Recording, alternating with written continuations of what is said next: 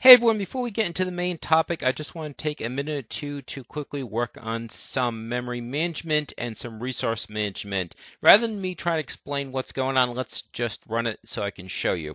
So if we run the application and we go to Window, and we go to General, and we go to Scene, we get a duplicate of the scene and we can freely move around the camera. So there's the leading edge that's instantiating, and there's the running dude, the camera following him. But the problem is all this. You have an ever-increasing amount of objects that are taking up resources, taking up memory, taking up processing, and so this just gets worse and worse and worse the further he's running. So the key is we really want these to auto-delete once he's past them. And that's actually fairly easy to do. So how do we do that? Well, we need to have two bits of data. We need to know what his z position is because remember, all we're doing is we're instantiating the tracks out along the z-axis. So once he's past that, then we can have this auto-delete. So we need to know what the position of the tile is at compared to his position, and if the distance is great enough, because you want to leave a little bit of a buffer there, but if the distance is great enough, then just auto-delete. So first thing we need to do, let's right-click, create C#, and we'll call this cleanup. Let's open that up. But we actually need the running dude script first. So if we come here to running dude,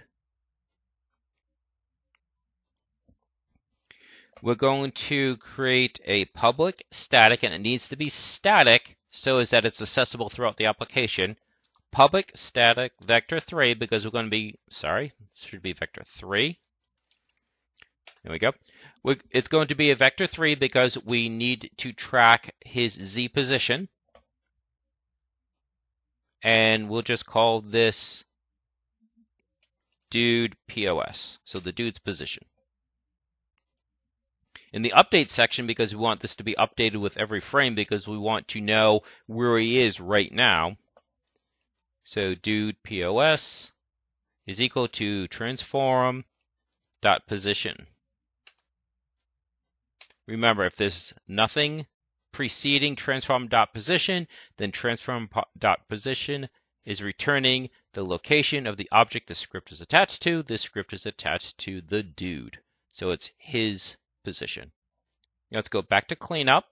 We can get rid of the two remark statements because, again, remark statements are not executed. They're for internal documentation only. And we don't want this to happen in the start section. We want this to be checked every frame. So, if transform.position,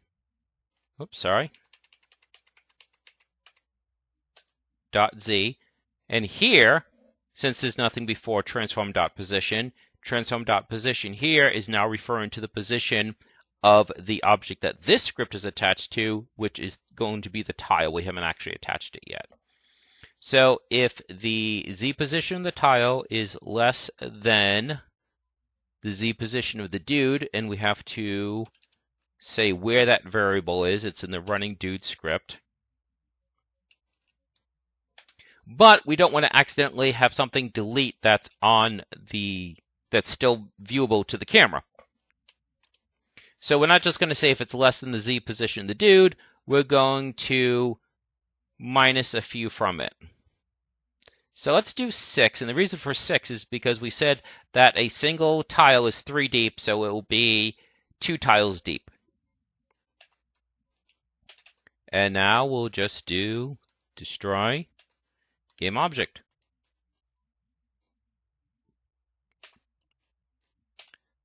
So if the z position of the tile, or whatever the script is attached to, is less than the z position of the dude minus 6, then we want to delete this.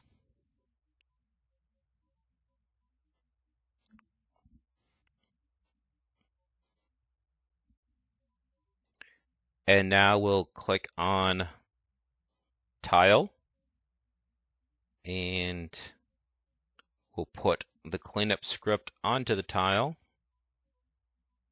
So we'll put it onto the prefab, And it'll automatically affect these since these are instances of the prefab. You can see the script is there. Let's go ahead and run it. Now if we go to Window, General, Scene, there we go. It's deleting behind him. So just like that, we're cleaning up after ourselves. So like I said, that wasn't meant to be a long topic. I just wanted to take care of that before we got any further. Sometimes I'm negligent when I'm talking about the kind of cleanup we need to do. Okay, so on to the main topic. We are going to add a ramp for the character to run up, and that in the final version, after the ramp, there will be like a train car that he can run along the top of or whatever. So what we want to do, let's just create a basic ramp, game object, 3D object, cube. We'll set this to position 0, 0, 0, just so we can get a good look at it. We will make this 3 blocks high. Again, we're trying to stay consistent with the sizing of these objects based on the fact that they're moving 1 block per second. Well, actually, he's moving, 1 tile per second, because he's moving a velocity of 3. So that would be 3 blocks per second. So 1 tile per second. Sorry. So 3, and it will be. We can shrink the X in so there's no accidental collisions from the side. We can make this thinner since it's just meant to be like a plank.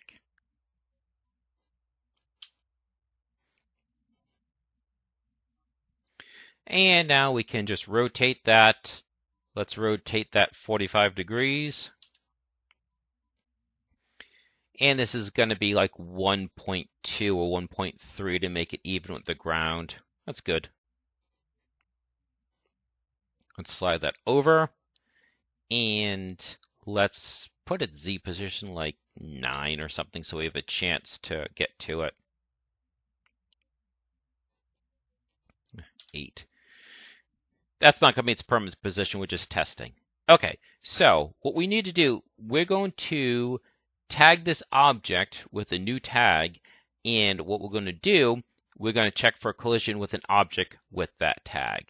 So if you come up here and you click on tag, I was already doing some testing, so you won't have it, but you're going to want to click on add tag and then create a tag called ramp. And then you come back here and you select it. So this now has a tag of ramp. When you create a 3D object in Unity using the pre-made objects, it already has a collider. So we don't have to add a box collider, but we will set it to be a trigger. Now we just need to say if the player collides with that trigger, have them run up the ramp. This is key. By putting it at a 45-degree angle, we know what that ratio is. And that is the vertical and the horizontal should be the same. We already know that he's running 3 squares per second forward. That means he would need to go up 3 squares per second to maintain that 45-degree angle. So in other words, X of 0, Y of 3, Z of 3. Again, it's great to not have to do any complex math with this. Okay, so we will go to our running dude script, and in the trigger section, right here, it's just another if. If other dot tag equals equals, and it was ramp. We want something to happen. Well, we want to get component, rigid body, velocity equals new vector 3. We said we don't want him to be moving X, so that would be 0. For Y, we said it needs to be 3, and they're ever moving 3 forward.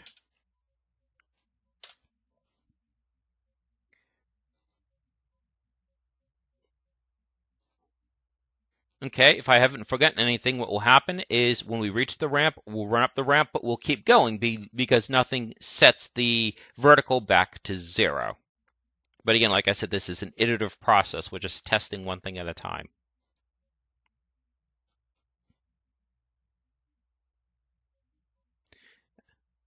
It worked, but it actually looks like he is... Can't tell if it's because he's got this white backpack, but it kind of looked like he was traveling through the board, even though it's at the 45-degree angle. Sorry, that's not what I meant to do. I meant to do that for this.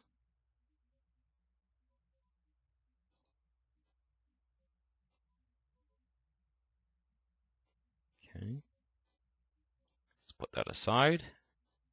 Now we should be able to tell.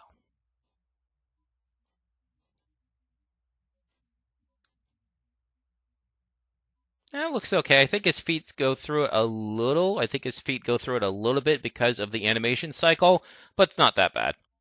It's probably passable. Also, it's very... where you have such a stark color contrast where he's close to black and this is white. So once you have more colors in here, even if there's a little bit of overlap, not a big deal. You can always tweak it slightly too.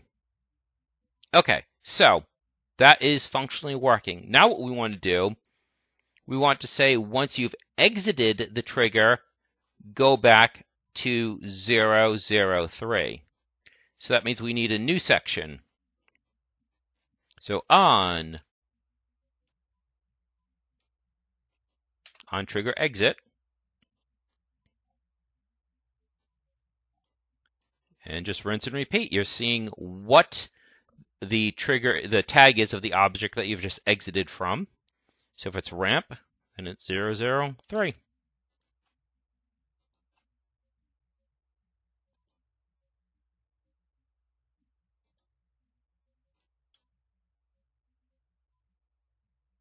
There we go.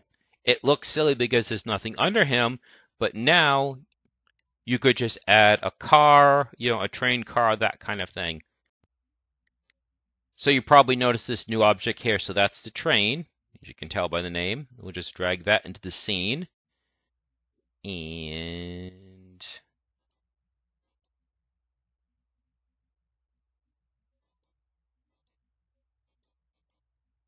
there we go.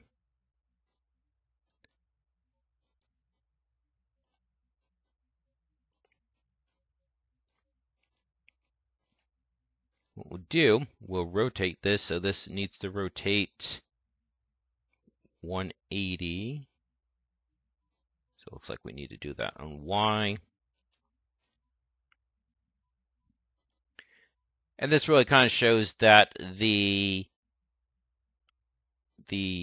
sizing is a little bit off because that would be a really tiny train. But I suppose we can make this like a double-decker. So again, we're going to make it a little bit less. So even though this is 1 block wide exactly, we don't want there to be any accidental collisions. We want to make sure that if there's a collision, it's because the player intentionally tried to change lanes. So we'll shrink this in a bit. So I'm going to get rid of, in this case, I'm going to get rid of the empty parent here. So we're going to right click, going to unpack prefab. So sometimes it helps, sometimes it doesn't. This case, it really doesn't help. So what we're going to do, we're going to shrink this. So scale 0.8, slide that over. And its position should be -1. Again, we're sticking with those integers. So 1, 0, -1. Everything should be based on that. Now we're going to push this back and we're going to make it taller. And again, it'll make it look silly. So scale 2.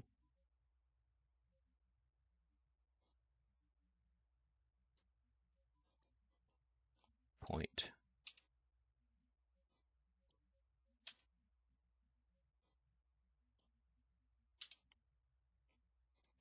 That's good enough. Again, it's about the functionality, not the actual graphics that I'm showing you. Now, there's no collision going on with this yet because we're not using gravity or anything like that. So no collision is occurring. It's purely based on velocity.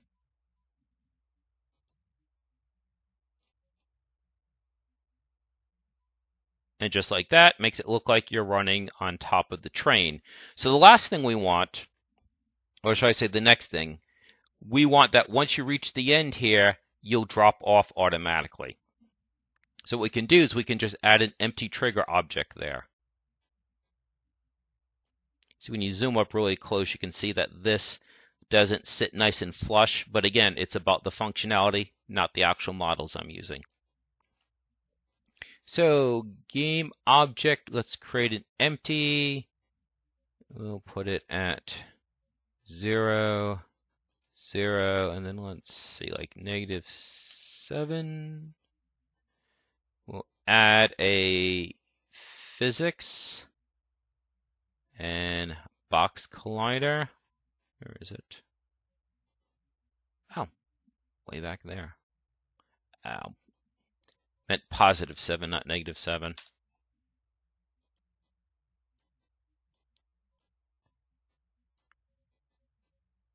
For some reason, the scrolling gets a little bit iffy depending on what object you have selected, and I don't understand why. Because it's Unity. So let's put this at actually -1 because that's where we want it to be anyways. It should be like about 2 vertically. There we go. And we'll just get that. And if it doesn't start scrolling better, I'll just restart Unity.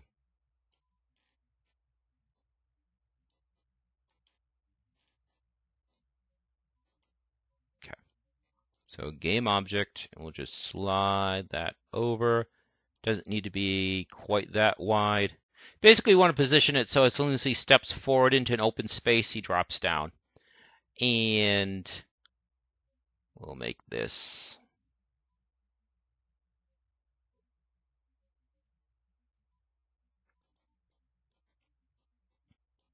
thinking that we could do the exit approach as well, and that when he exits this, then that will be the proper level for him to be at rather than trying to time the drop.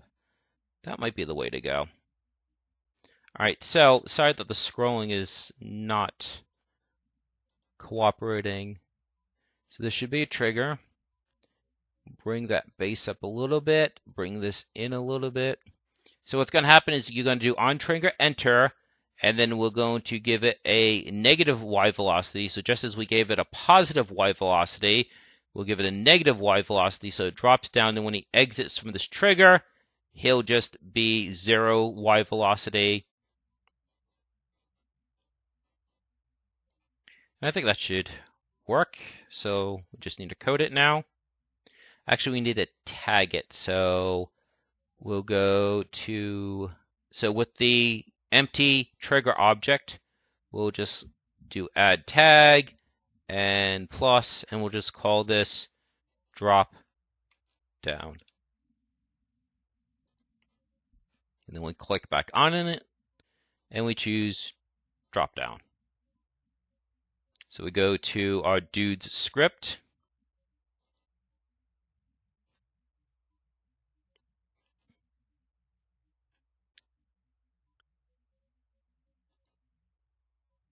So on trigger enter, so we're just checking for a new tag. So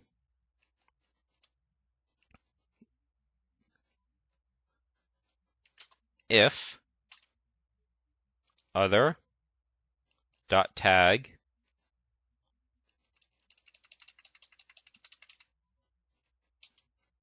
equals, we said it was drop down.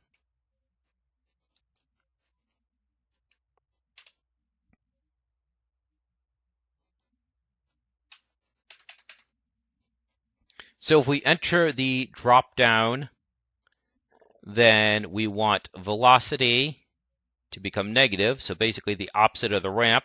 So again, copying this partially out of laziness and partially out of reinforcing the fact that we're just reversing what we did there. And when we exit, so if other dot tag equals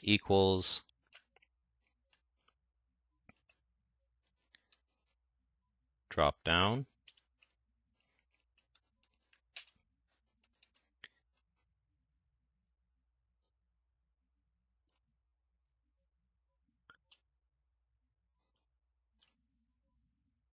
technically you could combine these into one. You could say ramp or drop down because you're having the same result. But these early stages, I'm not worried about optimization. I'm worried about clarity, that you understand what's going on.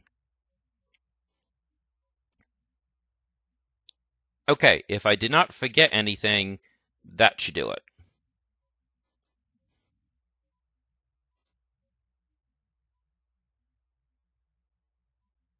Okay, so he's not quite low enough.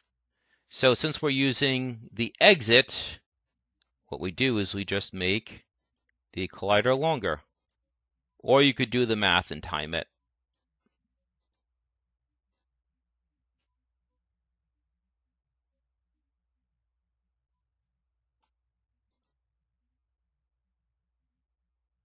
Actually, you know something? I don't think it's just the bottom here. I think it's because he's dropping diagonally. He might have exited out this direction.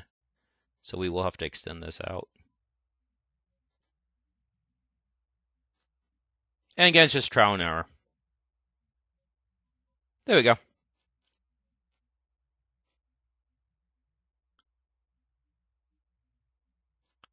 Don't know if he's at the exact right location. We could always check the Z position, but excuse me, my apologies. The Y position, the Z position is ever changing.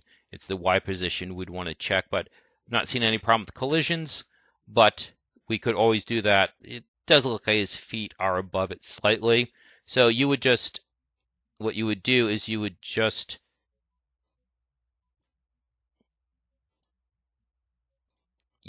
thumbnail this until you get the exact result that you want.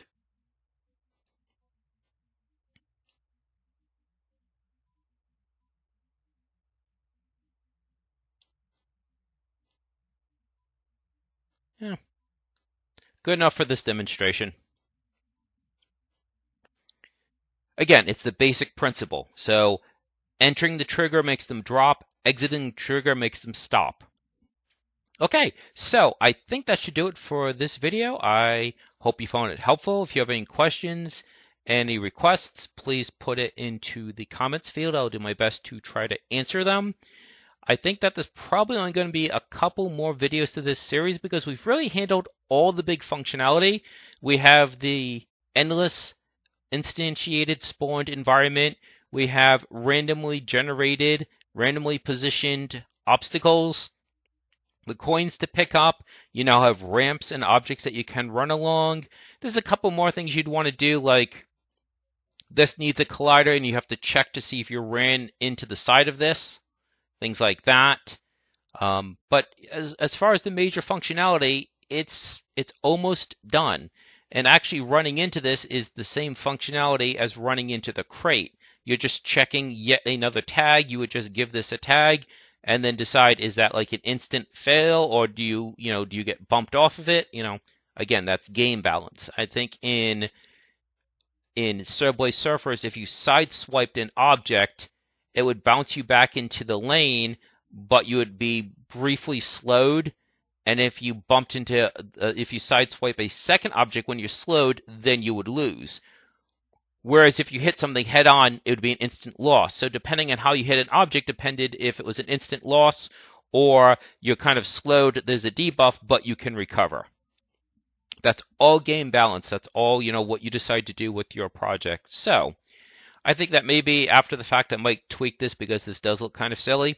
But again, it's all about the design. It's all about the coding. It's all about making this work and not how pretty this particular project is. That's never been my intent. Because me using good graphics does not help you in the least. You need to know how to do the coding. Because you're going to either draw your own graphics, or you're going to commission someone, or you're going to, buy them from an asset store. Whatever your operational decisions are, those are yours. So again, I hope you found this helpful. Let me know if there's anything you want to see, and please enjoy the rest of your day.